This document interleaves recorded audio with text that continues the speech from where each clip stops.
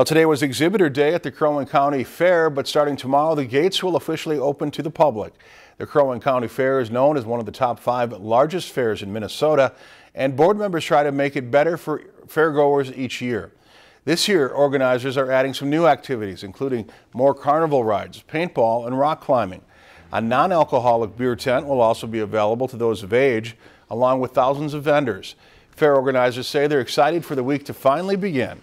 It feels like fair time. It really does. It's exciting. It's draining.